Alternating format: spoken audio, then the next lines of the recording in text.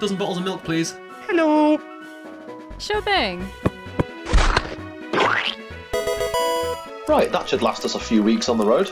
You're gonna refrigerate those, right? Ah, I'll be fine, don't worry about it. Hope to see you again.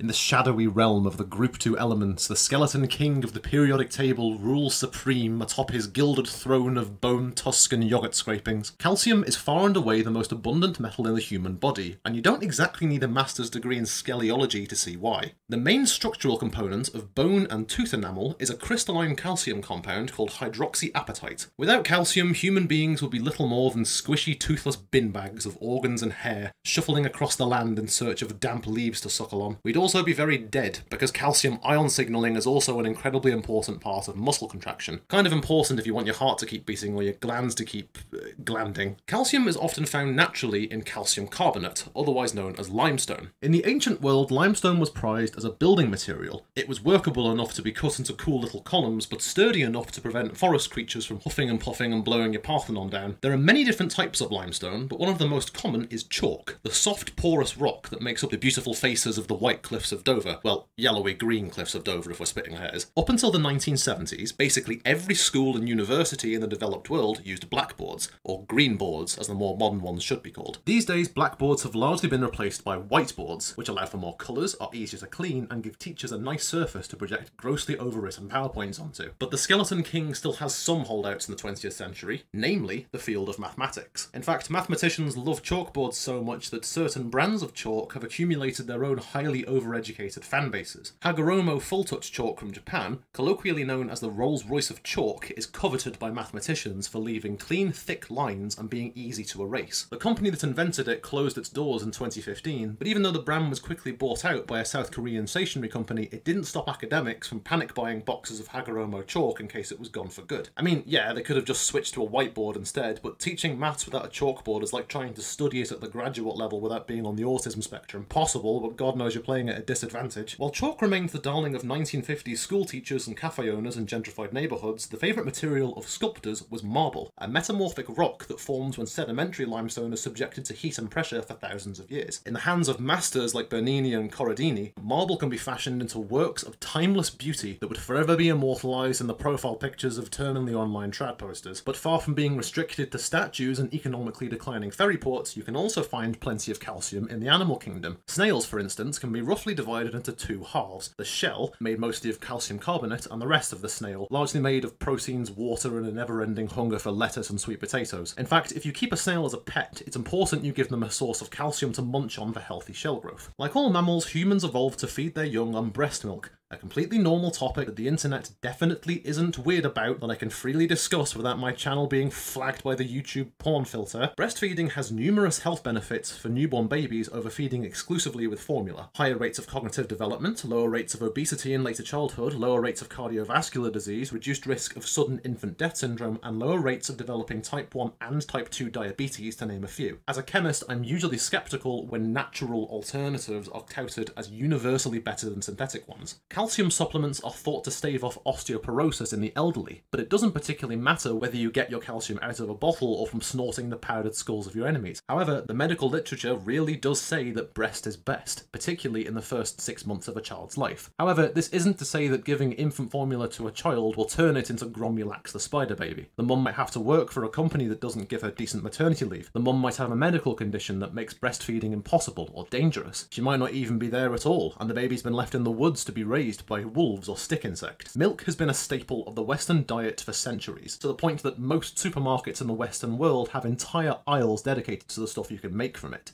Cheese, yogurt, ice cream, cream cheese, single cream, double cream, green, lean, fighting, McCream, cream, among others. However, these treats are best avoided by sufferers of lactose intolerance. lactose being a sugar that's common in dairy products. And no, it isn't a calcium compound, but it's vaguely on theme, so I'm cramming it in here anyway. The thing about lactose intolerance is, at least in adults, it isn't really a medical disorder in the technical sense. Practically all babies that survive early childhood can metabolize lactose in their mother's milk, because their bodies produce an enzyme called lactase. But as babies get older, the gene expression that allows for lactase production is meant to be switched off, as the baby gets weaned onto big people food like chicken nuggets and cigarettes. But then some ancient farmer figured out that cows and goats' milk is very tasty. A farmer that probably got a lot of weird looks at the time, come to think of it, and over tens of thousands of years, civilizations that were geographically suited to dairy farming developed an advantageous mutation to continue the production of lactase into adulthood. While rates of lactose intolerance are low in Northern Europe, they are close to 100% in West Africa, the Middle East and East Asia. So next time you're enjoying a tasty ice cream with the boys, just remember to pay thanks to your hideously mutated DNA. You lovable little freaks.